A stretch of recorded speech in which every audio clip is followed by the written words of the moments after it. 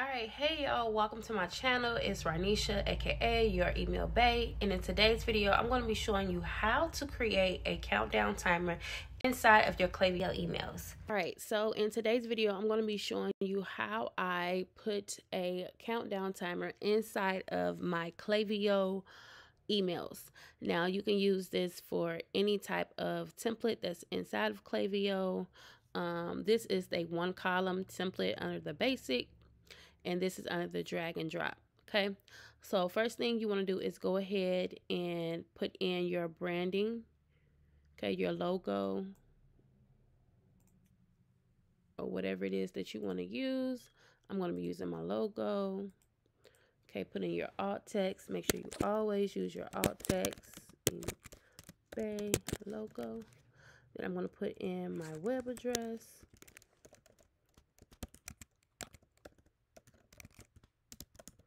Okay, so boom, we got that. So right here is where we want to put in our timer. So we're going to delete all of this information. And now the countdown timer that I like to use is mailtimers.com. I'll drop their web address in the description below. So what you're going to do is when you get to Mail Timers, they have a free plan, but it does have their branding on it. And they also have a paid plan that's like $9.99 a month. So I'm using a $9.99 a month plan. So I don't have the branding on there. So you will go to Create Timer. Okay.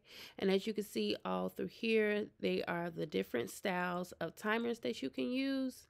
For the sake of this video, we're going to use this timer here. And I usually use the fixed date timer. So I use timers for sales and on a certain date to create a sense of urgency. So what you would do, you will go here to the fixed date, and then you go to event, date, and time. So let's say we're going to have and this is in military time. So you got to kind of do the calculations for yourself. This is midnight, and then this is 12:30 a.m., 1 a.m., things like that. And then once it gets to noon, let me see, once it gets to noon, okay, 1 o'clock, 1 p.m., 1300 is actually 1 p.m. So you have to do the configuration of the times and things like that. Okay, so let's say we want this to change. We want the sale to be on the 19th, and it's going to end at noon. Okay, then you would name your timer, and we're just going to say this is flash sale. And then you want to change your time zone. So the time zones are a little bit tricky here. So my time zone is Eastern time. So I would just go in here and find Eastern time. Make sure you have this correct, your time zone that you are in, that you are operating in. Okay, and then you can go here and you can change the sizing. This is how you change the sizing. You see the timer width. This is the width and this is the height. As you make it bigger or as you make it smaller, that's how you change that. So I like to go about 44. No, it's not 44. I think it's 50. I like to use a timer. I like my timers to be big, so I use like 50. And then you have your font. So they have a couple of different styles that you can use for your font. So you can just scroll through here and pick out the different font that you may want it to look like. So like if you wanted to use that it was what it would look like. So that would be like maybe a Halloween theme font, or something like this if you're doing like Cyber Monday Matrix type of thing. So, but me, I like to keep it simple. So I'm going to use my same font that I use all the time for everything. All right. And so you can go down here and you can actually add in a custom font if you want to. And so we got this background color and we have a primary color. So as you can see, the primary color will be the outline of the numbers and the wording.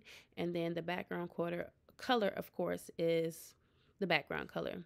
So me, all of my emails, I like to have a blue background. So I would change this to the same background as my email is going to be. So if you're just going to have a plain white email, you can just change it to white, and that will be better for you. That will, make everything look, you know, like it's all one email and it all goes together. Okay. So that's how I would change my email. And then you have the advanced settings where you can add a background picture. I usually only use this for the, so once this timer expires, you can put a message there. So being that this is a flash sale, I will put, you, and I like to make a cap, you missed out on the flash sale. I like to put something very catchy, but you can put whatever you like for your message. Okay, then I would just hit save. Then it's going to give me a little HTML, a little coding. So you want to copy that coding. Then you want to go back over to Klaviyo, and you want to hit this button right here where it says source code. Delete that. And then you want to paste that code that you just got from mail timers. Okay, and you see it's kind of off, so you want to go ahead and center it. And then remember I said I like to make my emails blue, so I will go here and I will change this background color to blue so it could be on brand. And then I would change this background to blue so it could be on brand as well. And I would even change this to blue as well. Okay, so everything looks cohesive. It's all blended in together. And you can see what it looks like on mobile. This is what it looks like on desktop. And that is it. That is how I add a countdown timer to my Klaviyo emails. If you have any questions, drop them below.